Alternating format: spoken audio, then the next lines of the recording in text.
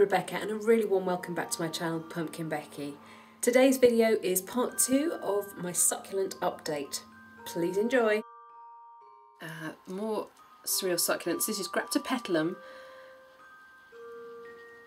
Oh, some of these you really have to take a run up at. Okay, Graptopetalum Petandrum subspecies superbum. Sometimes people call it superbum. It's not superbum, it's superbum. If you love chubby leaves, this one is for you. Echeveria albicans. Would you look at that little chunky monkey? Oh,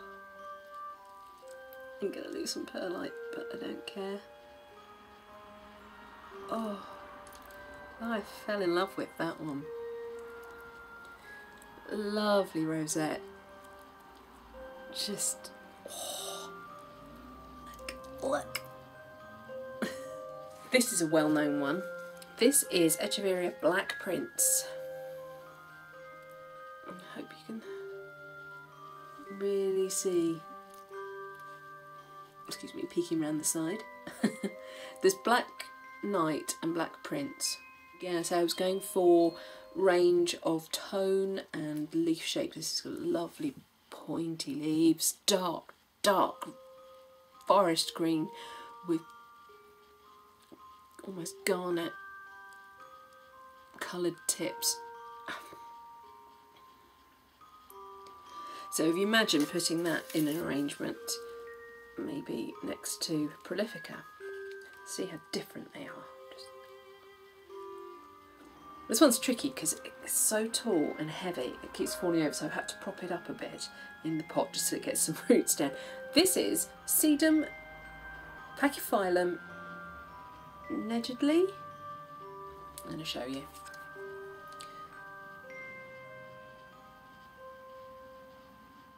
Here we have a Senecio Aurelianus, aka String of Pearls. Really nice healthy plant. They looked a bit dehydrated when they arrived, but I gave them a good watering and they plumped right up. And look, I have a flower. Mad little flower. Love it. This is Sedum Morganianum, Burrow's tail. Look at that. It is a trailing plant, so it's going for it. It's growing. It's doing really beautifully. It was probably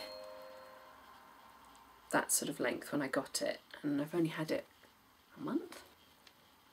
And it looks like I've also got possibly a pup coming at the bottom, so that's really exciting. This is Graptoperia Debbie, and when she came, this was the main plant. She had this pup, and then I can get you in close enough, she had another 2 pups. I got a bit overexcited and thought, well, they're bound to do better if I pull them off, surely, and I'll plant them next door. I've been lucky, I've hung on to them, but I have since discovered that actually it's probably better to leave the pups on a lot longer. I thought it might stress out the mother plant, but I understand that is not the case. This is Sedum clavatum. Again, pushing lots of pups at the back.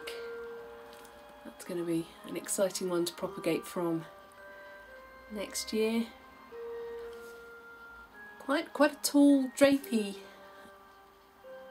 sedum. Interesting, but I think looking at it, I mean, I've got pups coming off from halfway up the main stem, so I think it would be quite easy to take the crown off, plant that somewhere else, and she'll probably bush out from lower down. This is my Haworthia Cooperi, which is coming into its growing season. Haworthia grow in winter, whereas most of everything else I have is summer growing. And look, we've got a pup. We got a pup. It's exciting. I have recently, like literally last week, potted it up because it was in a minute pot. It was in that. That's a that's a big step up, but it's the only spare pot I had. I haven't got anything smaller at the moment, so I went for it and I popped it into from that to that. But again, I didn't water it. I left it for a good couple of days, and it seems fine. It seems to have. It was looking a bit dried out. Some of the leaves had gone a bit, but they're all nice and firm now. Yeah, I think it's happy. It's been promoted to a bigger pot. These are cuttings of Topsy-Turvy that I took. They have grown fantastically. Really happy with that. That's Echeveria Topsy-Turvy. The leaves look bent the wrong way, hence the name. I have a jade. I have a furry Echeveria.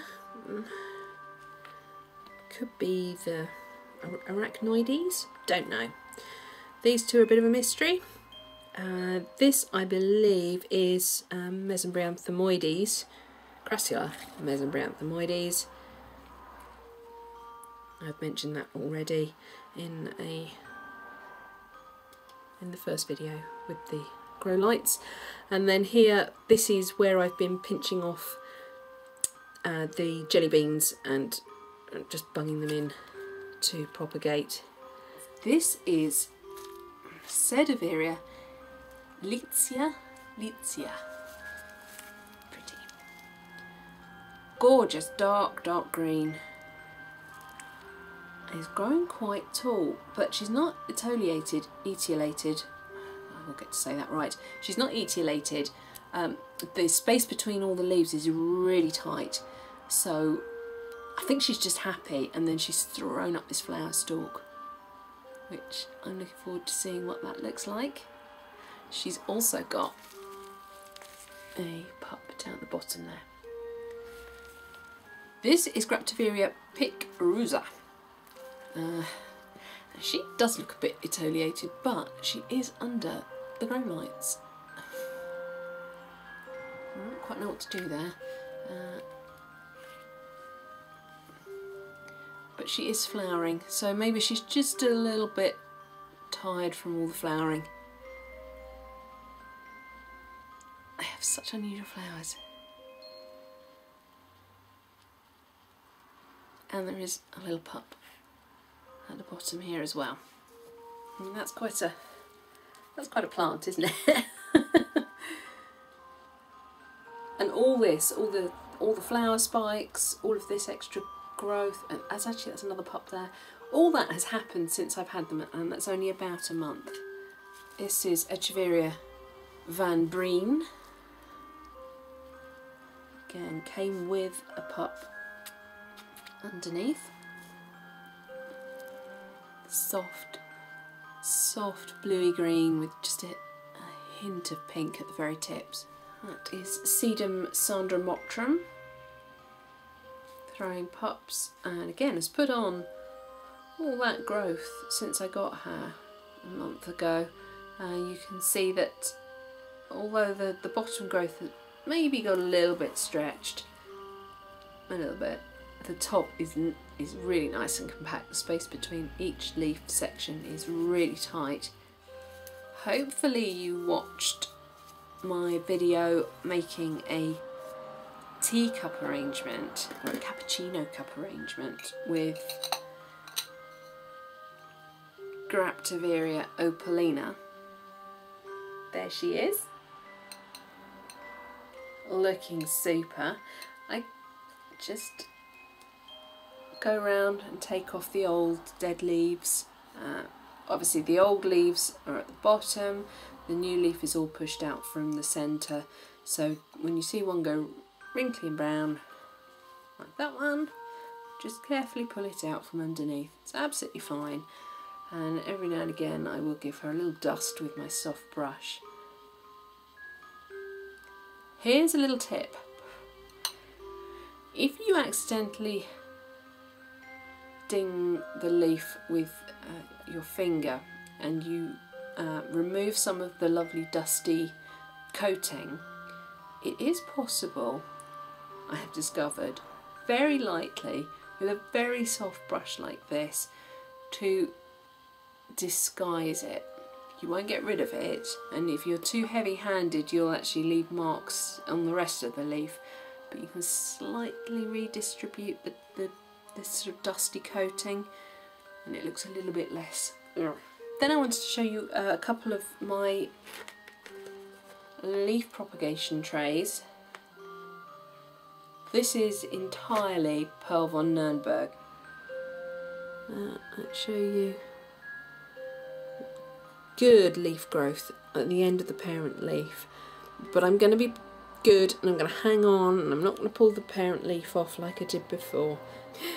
Look at that crazy root growth. Pup parent plant. Every couple of days I'm misting the entire surface just with plain water.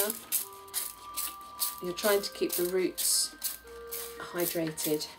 In here I have got a mixture of,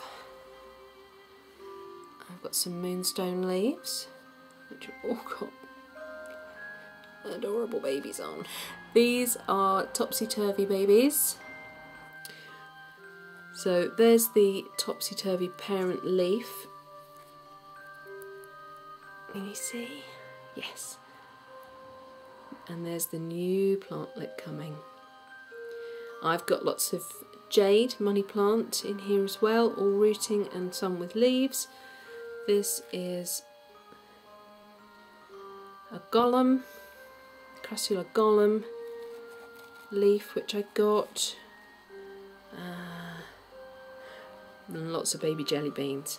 In here I have some other leaf cuttings. It's going to be a bit tricky to see. I have some Kalanchoe tomentosa or panda plant. That's exciting. They are putting out pink roots already. There's two there. I've had them since November. I don't know what this baby is, but I pulled it off another plant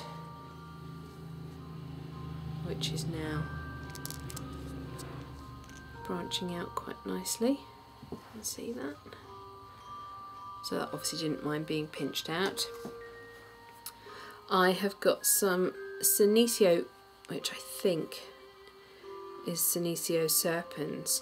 This is a really dodgy one. I don't think I've got enough plate for this to actually do anything. I think it's lying to me, but the other one, ooh, has definitely put out some root. So this is the tray that's got my one and only Prolifica leaf in it.